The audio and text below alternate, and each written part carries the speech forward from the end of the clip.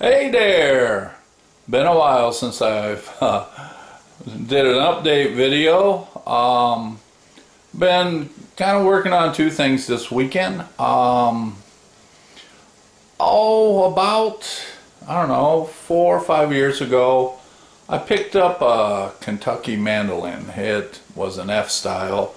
It's an entry level, mandolins, I don't know if you're aware of it, but they cost stupid money. I mean you're looking at Gibsons in the thousands of dollars. And even a good entry level, you're right up there close to $1,000. You can get some just under 1,000, but there's makers out there that have really upped their quality. Well, the problem I ran into with mine, I found this website where the guy gives lessons, a young man out of Maine, kind of teaches you how to play by ear. And I got my mandolin out and went to tune it, and all my strings were buzzing. I mean, they were just buzzing and all the way across. So something had changed and moved. The neck, with all the weather temperature swings. And so I got new strings, it didn't help, still got buzzing. So I tried to build a mandolin once, I think I showed that, so I figured, well, if I did that, I got nothing to lose here. So I went, this is what I started doing.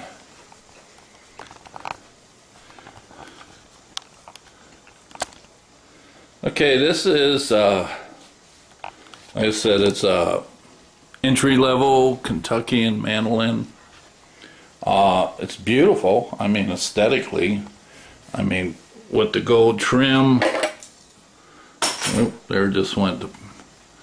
You got the nice gold trim and tailpiece. The some nice tiger striping on the back. Nice binding along the side, and then your standard sunburst. I think they call this more like tobacco. It's kind of a dark. So I checked the fretboard, and it was rocking. I mean, I put a square on it, and it was rocking like a boat in the center. And you want a little bit in the center. That's what, the truss rod, they're meant to be where you have a slight bow in the center. But I obviously had a real high fret. It must have, pulled up with the weather changes and stuff. And what I mean by fret, these little items right here. So I sanded and filed the frets. I got them, they're significantly better.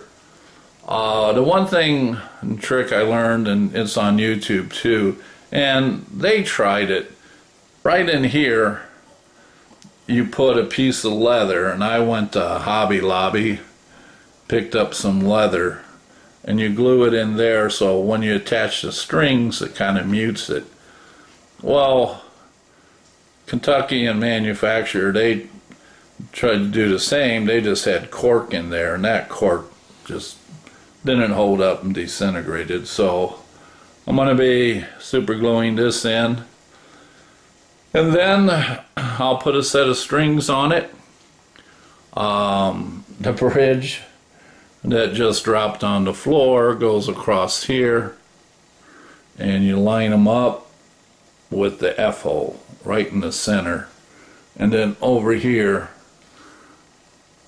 But what you do then, after you get it tuned, you check, and you check the end notation. I mean, if down here it's out, you adjust the bridge forward or back to pull it in. And I get to that point and I have to do that. I'll demonstrate and show it. So that's what I'm doing this weekend.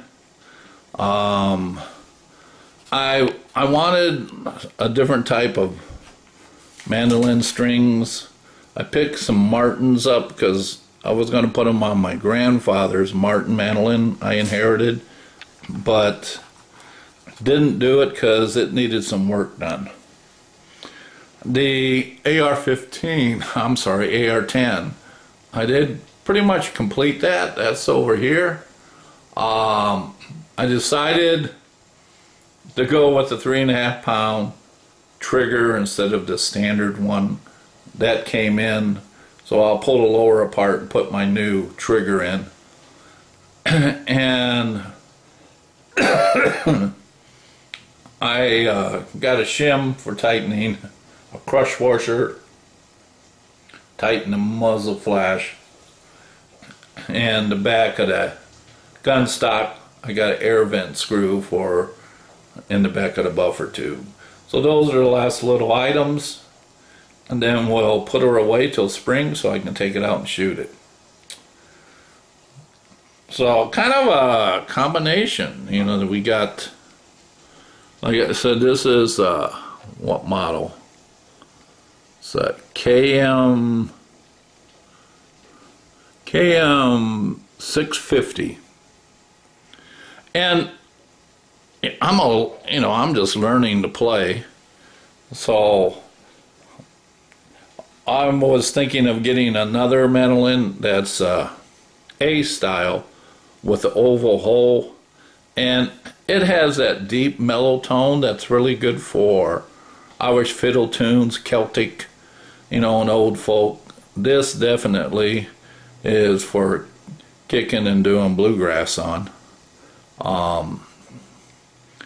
Thing that surprised me, they must use real soft varnish, because I don't know if you can tell, you probably see it right here. See this little, there's this little depressions in the clear coat from where the mandolin strap was. It came across here, and I hadn't had that strap long.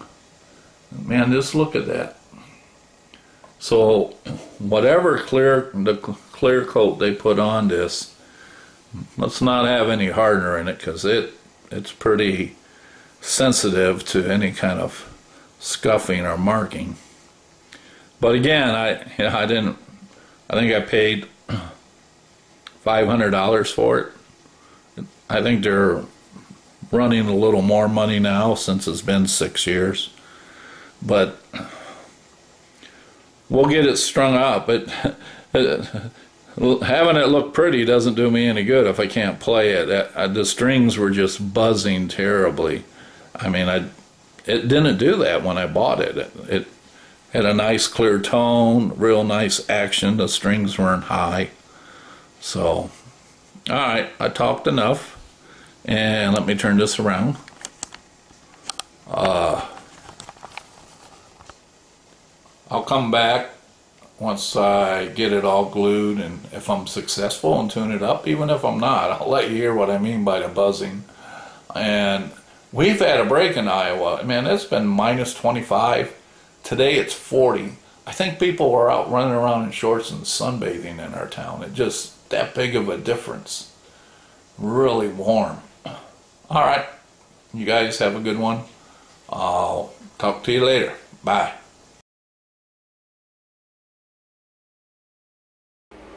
Well, hello. This is, I guess, part 2, or the conclusion of, I got the strings on the mandolin, and the buzzing is significantly better. It's almost 100% gone. You can hear a little bit once in a while on the upper G. There's a little bit, but no buzzing. Prior to working on it, if I would fret a note, it'd just ring and buzz. It was unplayable.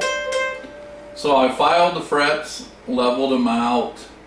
Again, the mandolin has a slight bow in the center. I didn't take that out. I just trimmed went through and touched up the frets. When an instrument gets dry, sometimes the fret wire will pop up a little. I think that maybe is what happened to this. New strings.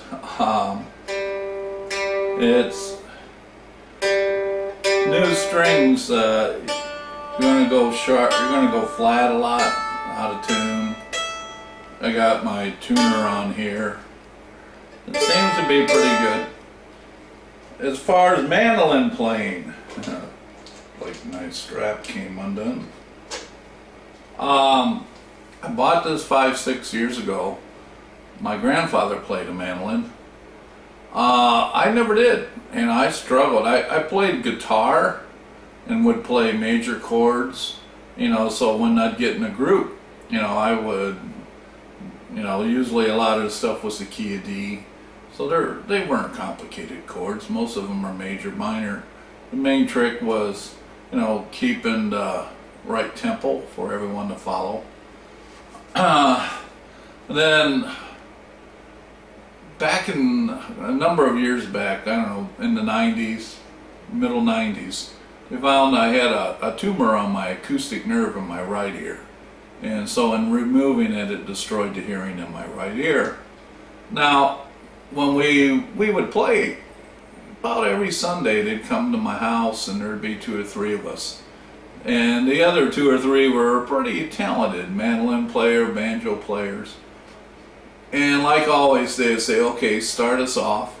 And then when they would jump in, the volume of their instruments with just my one ear, I couldn't hear myself playing. And I wasn't hitting the chord changes. I was, you know, and they stopped and they even asked, did you forget the song? And I'm laughing. I said, no, I can't hear myself play. And I'm holding my guitar up like this up to my ear, you know, strumming it, trying to hear me plus the others with one ear. And it was just way too much for it to process. So, and then the others, you know, their kids were getting older, life got busy, and we just kind of stopped playing. But I always wanted to learn the mandolin. So picked one up. My problem is that I can't read music, you know, play by ear, and I got one ear, and but the legs and feet bad. I figured, what the heck, you know, sit there and see what I can do. But all songs, yeah, I have to learn them. There's one I kind of remember called Gold Rush, and I'll try to play a little bit of it so you can hear how it sounds.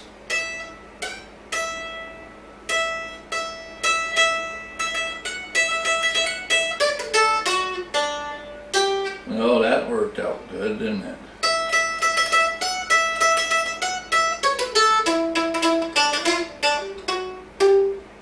We're not there yet.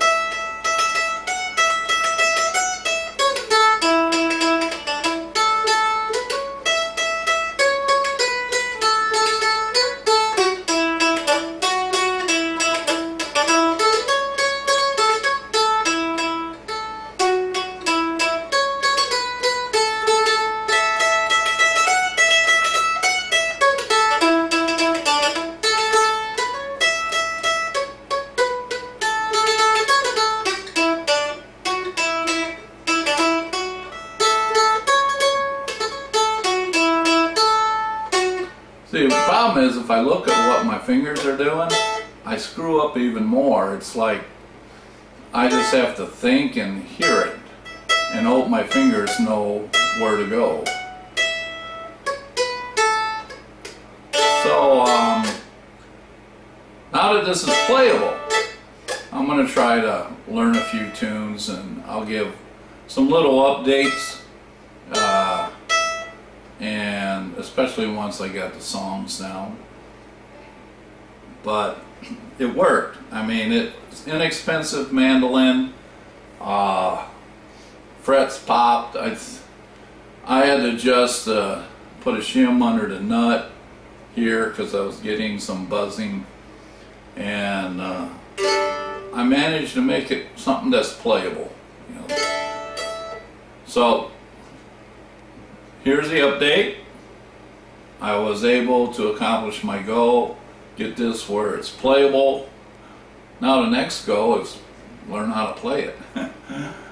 And we'll see how that goes. I have no excuse now. I got something that I can actually play.